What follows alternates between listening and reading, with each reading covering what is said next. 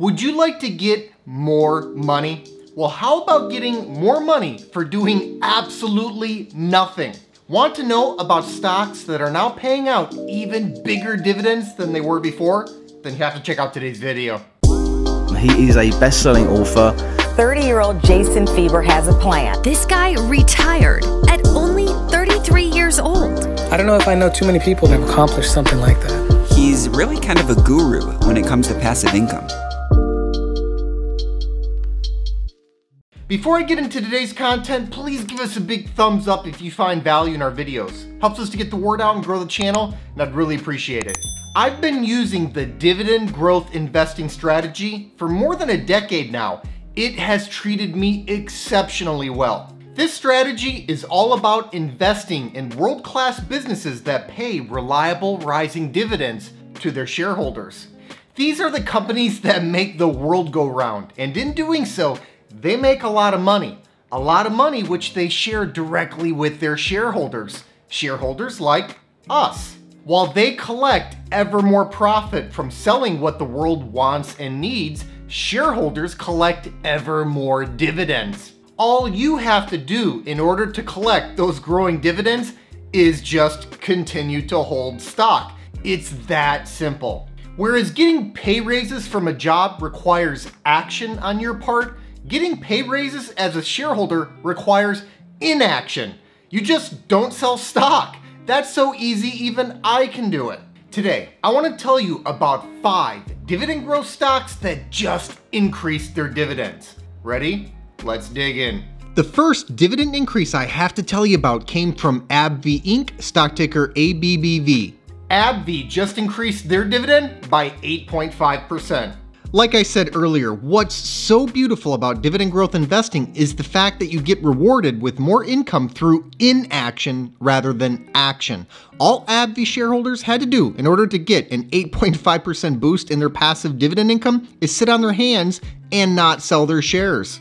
The biopharmaceutical giant has now increased their dividend for 10 consecutive years.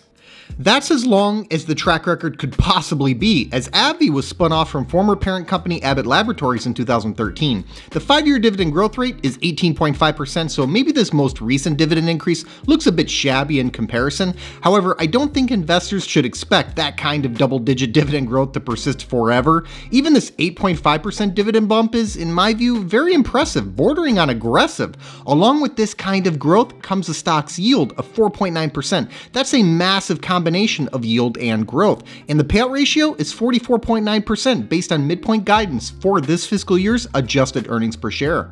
I love the business and the stock, and the valuation here is actually pretty reasonable. I highlighted this stock as an undervalued long-term idea for dividend growth investors back in late September when the stock was trading hands for about $107 each. In that video, I estimated fair value at about $123 a share. The stock has gone on a bit of a run since that video came out, but it's still priced under my estimation of fair value. If your portfolio doesn't already have AbbVie in it, now would be a good time to question why. The second dividend increase we have to talk about came in from Black Hills Corp, stock ticker BKH. Black Hills just increased their dividend by 5.3%. Shareholders in Black Hills are now getting 5.3% more income than they were getting before. Don't you just love that? Everything is getting more expensive. We know this, but long-term dividend growth investors are prepared for inflation when their dividend income is shooting up every single year like clockwork. This is the 51st consecutive year of dividend increases for the gas and electric utility. That makes them a dividend king, which is a special status reserved for stocks with at least 50 consecutive years of dividend increases. Talk about reliable. I mean, how much more evidence of reliability do you need than that? With a 3.7% yield and a 10-year dividend growth rate of 4.2%, it's a solid mix of yield and growth here on a stodgy, boring, necessary, highly reliable business model. Not much to complain about, and the payout ratio is a comfortable 61.5%. This stock has been a bit of a laggard, up only 8% this year, and I think it's a long-term opportunity. Every basic valuation metric indicates undervaluation on this Dividend King. For instance, the 3.7% yield is 70 basis points higher than its own 5-year average. The current price-earnings ratio of 16.7 is also well off of the stock's 5-year average price-earnings ratio of 23.9. This under-the-radar utility business offers a lot to like here. Take a look at it. Another dividend increase I want to share with you is the one that came from Fidelity National Financial Inc., stock ticker FNF. Fidelity National just increased their dividend by 10%. This isn't just a pay raise for doing nothing other than holding shares. It's a double-digit pay raise. I don't know if I ever got a double-digit pay raise from my day job back when I still had it, but if I did, I had to do a lot of hard work to get it. Let me just say, being a shareholder is so much easier. This marks the 10th consecutive year of dividend increases for the title insurance company. If you think a 10% dividend increase is great, get ready to be really impressed. This 10% dividend increase follows up on the 11.1% dividend increase that was announced only last quarter.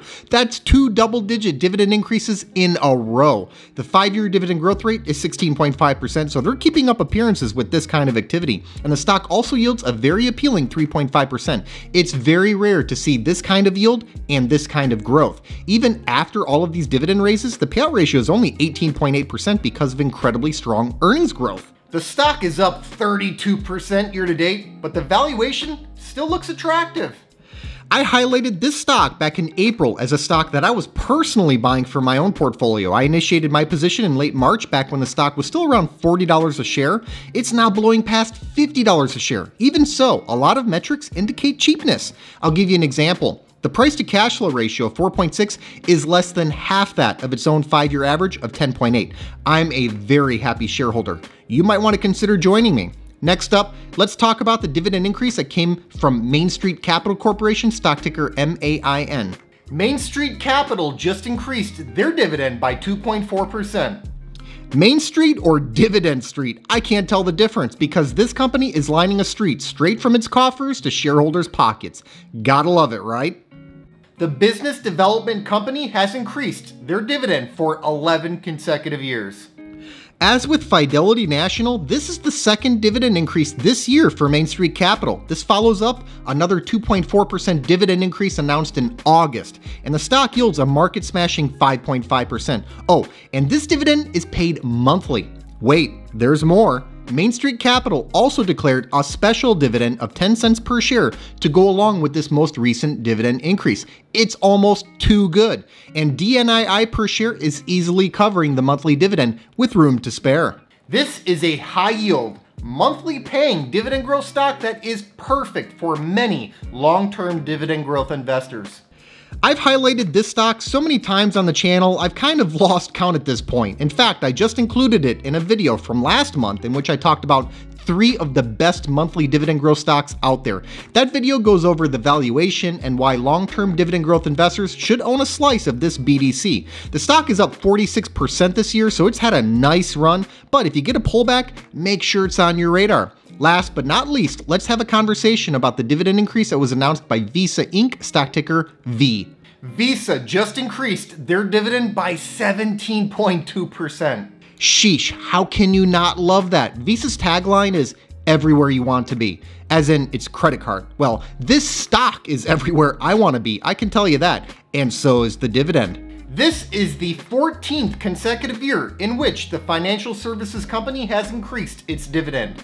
Visa has been blowing the doors off with dividend growth since they first initiated their dividend. The 10-year dividend growth rate is an astounding 25%. Now, this is a long-term compounder, not an income play. That's why it's not surprising to see the yield at only 0.7%. But that's pretty much where the yield has been for as long as I've been watching Visa, and that goes back many years. Meantime, with a payout ratio of only 30.3%, you already know this dividend is headed higher over the coming years.